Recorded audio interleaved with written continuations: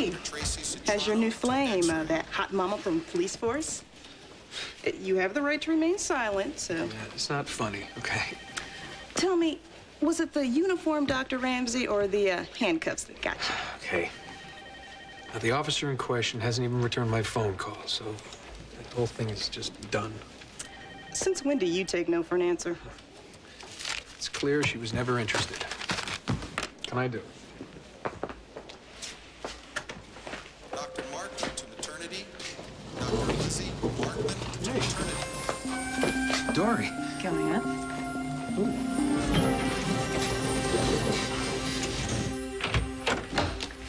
Hey. Hey, so I'm here. What's going on? Lucy, I don't think you should open this candle shop with Allison. Why not? Because I don't think those candles are as harmless as you think. How could you do that? Evie, you've destroyed everything that Rebecca left me. All of her candles and her recipes and everything. You had no right. You know why, Allison. I don't want what happened to me to happen to you, too. I keep telling you, this is not like Caleb. The candles, they're just candles, Libby. Then why do you have to recite spells to make them, Allison? What spells? What Oh, God, Jack, you should have seen it. All these little incantations from God knows where, hell most likely. Rebecca's not a witch. And her candles are not dangerous. You've proved your point. Not yet, I haven't. Don't you touch that, Rose.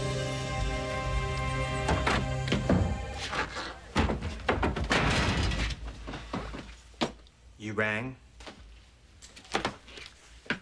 Grab a seat, wise guy. You have any idea why I called you in? Oh, let me guess. You want me to show a little more company spirit, right? A lousy guess. Okay, well, don't tell me. I won the office pool. What in the world is wrong with you? You know your time down on Earth is over. Why would you leave Allison a pink rose? Because now, let me answer the question for you. You left her because you want her to know you're still around. Well, you're not, kid. You are not. And you won't be ever again.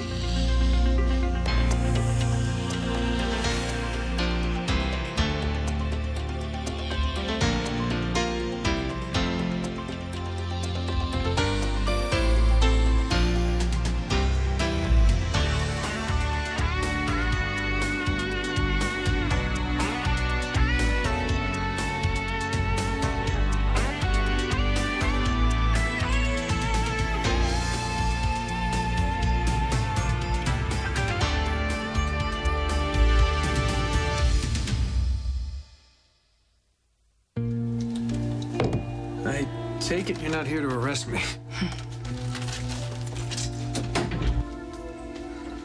Oh, boy. You want to be? I warn you, I'll have to frisk you. So, what's going on? I got your message, but I was on a stakeout, so I thought I'd surprise you at work. Surprised? Yeah, you... I knew things didn't end well last time. You mean when your partner clubbed me over the head with his nightstick? Right. Is there anything I can do to make that up to you? I'm sure we can think of something. Anything. Okay. Yeah, anything at all? Yeah. Well, there's nothing like a little atmosphere, I always say. Beautiful woman, candlelight, and of course, music.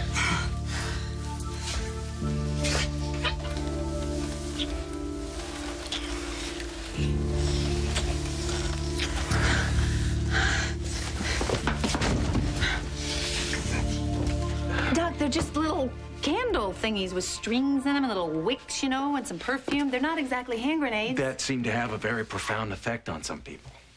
Well, yes, they have a very good, very wonderful, positive effect. Not wonderful for everybody. What does that mean? Lucy, you remember when we got married, I asked you to trust me? Yes, of course I remember that. Trust me. Of course I do. Do you remember that I asked you to please have those candles tested? Yes, you did, but I think thought... they should be tested before something else happens. So you're saying something did happen? Maybe. Maybe. Okay, so maybe something bad happened, and maybe it was because of one of those candles, or maybe not.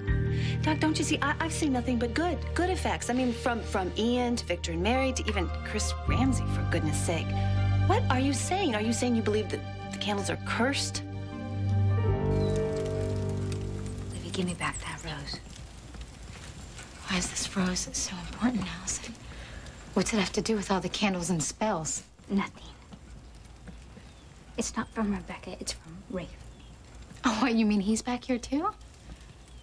Not exactly. Then what exactly? Libby, just give her the rose back. Stay out of this, Jack. What? Allison knows what I mean. Well, I don't. I think you carried this way too far. More magic, Allison? Libby, he came to me in a dream and he left it for me, and that's the only thing I have left of him. Did you hear that, Jack? When's the last time someone's left you a present in a dream, huh? Oh, Libby. Can't you see how dangerous this is, Allison? Dreams are mixing with reality in your mind now, just like they did for me. Libby, calm And you, down. Jack, hanging on to that stupid camera that takes pictures of people from a century ago. What about you? You think your behavior's normal? Yeah, in this case I do, Jack, because I lived through it. And you lived through it with me. Barely. Excuse me. You know what? Just forget it. No, listen to me. I thought you understood that I was under Caleb's spell, just like Allison is learning her witchcraft from Rebecca. All I understand is the only one who is really out of control right now is you.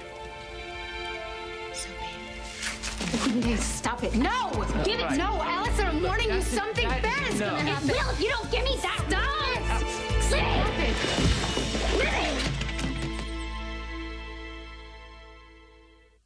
Anything about curses, Lucy, that's your territory. Oh, gee. Thanks. No, a lot. I don't mean it like that. Okay, I know that. How about this? What if you just tell me exactly what happened? Well, I can't go into details. It's just that a patient had an adverse reaction. Okay, could you be any more vague? Well, actually, I could, but I can't give you the patient's name or tell you what happened. It's just that the patient lit one of Rebecca's candles, and then the patient went off the deep end. I see. So couldn't the patient have been already headed off the deep end to begin with? Could be. Okay. I think I know where you're headed with this. Not that I agree, but I kind of get it. Cursed. What? It just occurs to me that's not the first time I've heard the word cursed in the last couple of days. Actually, Ian, before he left, said to me that he thought poor Charles was cursed. Oh, Doc, you know that poor man just lost his wife. Of course he believed everything was cursed right now. Yeah, but you've thought about it, though, haven't you? I mean, look at everything that's been happening. Vampires, angels, God knows what else. I mean, let's face it, Lucy, poor Charles is starting to look like the Bermuda Triangle. You know, it's a nice place to visit, but... So which? You're saying that now the candles are otherworldly? I don't know what to think, Lucy, but I have learned after being with you all these years that if the universe is talking to you, it's a good idea to listen. Oh, no. So the universe is talking to you again? Screaming, Lucy. Screaming. Libby.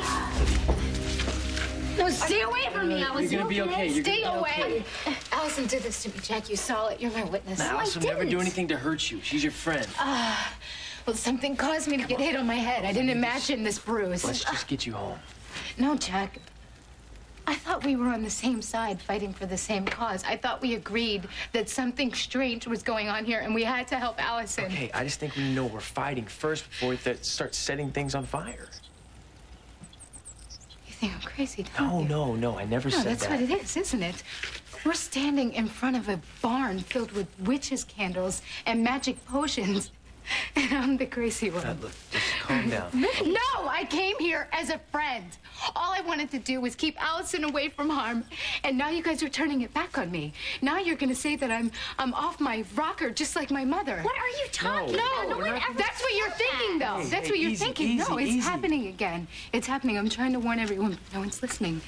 Now I'll have to take care of it myself. And Livy, Oh, my God. Jack, I'm sorry. I better go. No, it's okay. I'm sorry. No, I'm gonna go after her. Okay.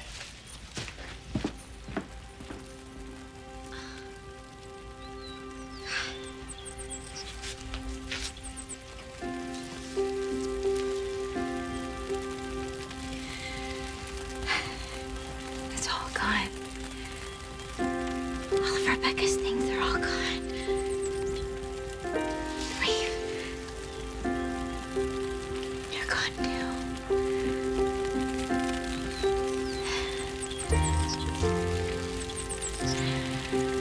I know that me leaving that rose for Allison wasn't technically allowed, but there are loopholes.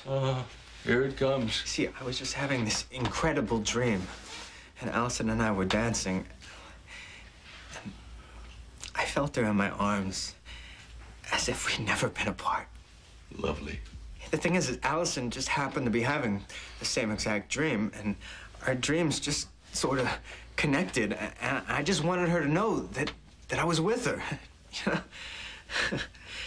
Come on, it was one lousy rose. One rose today. Tomorrow, a whole bouquet. You bend the rule one more time, and all hell is gonna break loose, I'm telling you, and this is literally. Yeah, but if you could just see how happy that one rose made her. Let's have a reality check for a second. Your time with Allison is done. It's finished. You don't think I know that? You don't think I know that I am never going to be able to just reach out and touch her again? That I'm not going to be able to talk to her or hold her? Do you know what kind of torture this is? That's why I had to do something, because you won't let me go back down there for 5 lousy minutes to say a proper goodbye. Now, it's my fault again, and don't give me that proper goodbye business again, okay? Well, that's why she won't let go. She's not the only one. Just 15 minutes. Please, just 15 minutes. You want 15 minutes? Yes, please. I'm willing to do anything. Do you hear me? I will do anything. Don't say that. Somebody might be listening. Oh, you know what? I don't care who's listening. I care. I am not kidding, Ed. I will do whatever it takes. So will I, kid. So will I.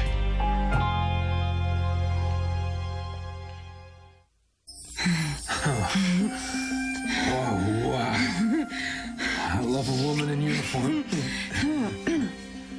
Yeah, well, or out of order. I guess I shouldn't have pulled that emergency stop button. Oh, no, you should have. This was definitely an emergency. I don't know what it is about you, but I just can't keep my hands off of you. Don't fight it.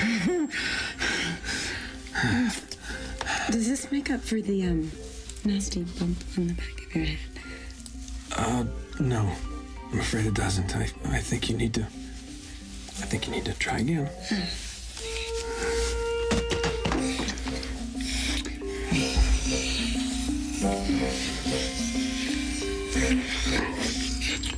So, the universe is really screaming at you, huh? But that's good. Maybe I've had an extreme influence on you after all. Well, it would explain some things that are unexplainable. Yeah. Hey, you know what? Maybe we're looking at this in the wrong way. Maybe there's a whole other way to look at it. Like what? Well, like that the town is filled with magic. Come on, think about all the things that have happened. Doc, we got Christina back. And what about all the random, amazing, fantastic events that conspired, even magical events, that conspired to get us walking down that aisle? Oh, that was magic, wasn't it? Yeah, it really was. What about the angels? We had angels in our midst. How many people can say they had an angel living right in their guest room? Not too many. It just makes me have faith that maybe after everything, life is good. Lucy, you're the one who's always telling me, Doc, you've got to keep up your guard. I know. I have been the queen of the evil patrol in the past, but Yeah. I think I've mellowed. Because despite everything, maybe all of us in this town have been blessed. And you just have to take all the bad with all the good. Dad, thank God you're here. Are you hurt? They think I'm crazy. Everyone does, but it's Allison, not me. down. Oh, go away, Jack. You're defending her, and that makes things twice as bad. I'm not leaving here until we get things straightened out. Right. Livy, why don't you just take a deep breath, calm down, and tell us exactly what happened? Okay. I went to see Allison because I'm worried about her. She is tampering with something dangerous. Livy's convinced that Rebecca's candles are trouble. Really? Yeah, we read about Rebecca's history, and she was put to death as a witch in the 1800s. She was convicted of murder. After being suspected of witchcraft, okay? She made spells and potions and poured all of her black magic into her candles. So Livy thought Allison was gonna do the same thing, and she started a fire. You what? The candles were evil, Ted, so I burned them along with all the potions and spells and all the incantations, and Jack thinks I was wrong. Hey, I just thought there was a better way to Well, you handle know what? this. At least we're all safe now, because it's gone. They're all gone. It's over. Not only am I not sending you down to Earth for even 15 seconds, but you're going to pay for that stunt you pulled with a rose. You're on conscious duty right now. You understand that? Starting right now. You're on it. Big deal. And continuing for 200 years. How's that, Big Mouth? I don't care. You know what? You can make me scrub the pearly gates from top to bottom with a toothbrush, and if I see a way I can reach out to Allison, I'm gonna do it. I'm warning you, Rafe. What is your problem? Isn't it supposed to be all about love thy neighbor up here? Yeah, well, it's a little too much loving and not enough working.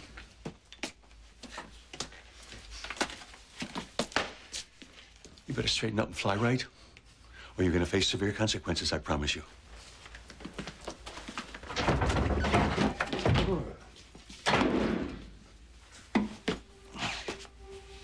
Allison, I am sorry that I didn't get a chance to say a real goodbye. I keep seeing your face and the look in your eyes, and it kills me that I hurt you and I can't just hold you and comfort you. I'm gonna keep trying to get back to you. And you know what? I will find a way.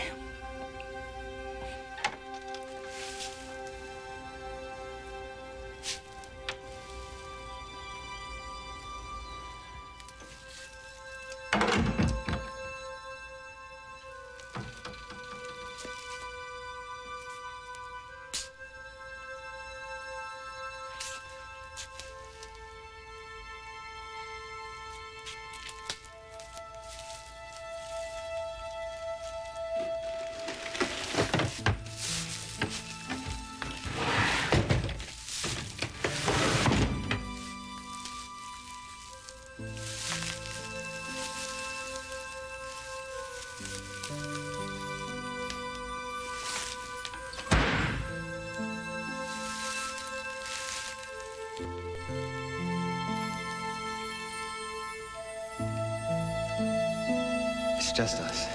It's the very last moment.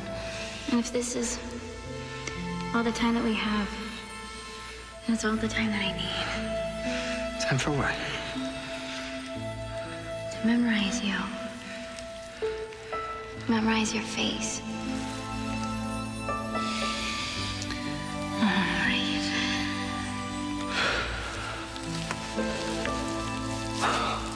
I will always be with you. I will always be with you. Do you hear me? Wherever you are, I will be there. You will always be my angel. Forever.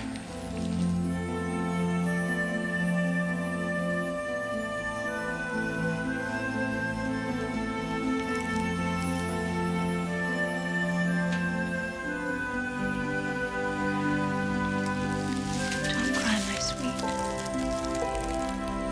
Do you remember when you were a little girl and you used to cry because you were so lonely? I was always with you, just like now. And I promise there will come a time when you'll be happy again. But look what she did. I'm so sorry. I told you it's not everyone who wishes us well. But don't worry.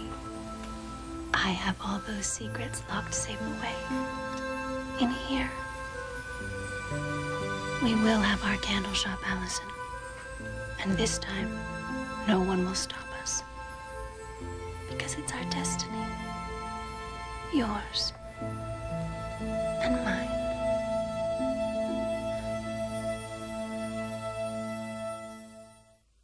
Stay tuned for scenes from the next Port Charles. Superstition. Next, Port Charles. You think only a disturbed person goes around torching her best friend's things, right? I mean, you think I'm crazy, too. Actually, I don't. I made them. You made them all in one night by yourself? Yeah. Will you do me the honor of becoming my wife?